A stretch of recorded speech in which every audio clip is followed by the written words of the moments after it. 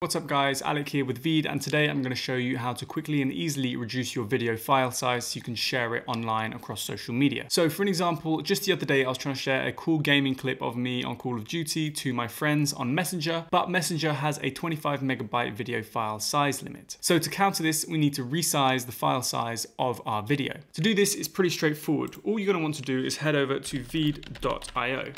We're going to open up a new project and import the video we want to resize. So I'm just going to click on upload right here. And before I import it, I'm just going to show you, if I hover over it, you can see that this video is 72.2 megabytes. 15 seconds, 70 megabytes. So I want to reduce that to under 25 megabytes. So I'm just going to open this video in Veed.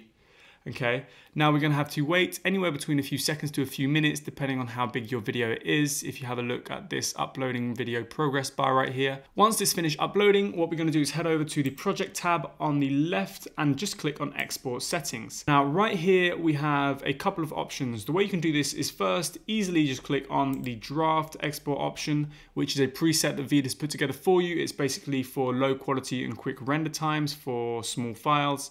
So we could either choose this, but due to the fact that I'm trying to reduce my gaming video to a third of its file size, I'm going from 72 megabytes to under 25. What we're going to want to change is the constant rate factor, so the CRF. And long story short, the higher your CRF, the lower the quality of your video and the smaller the file will be.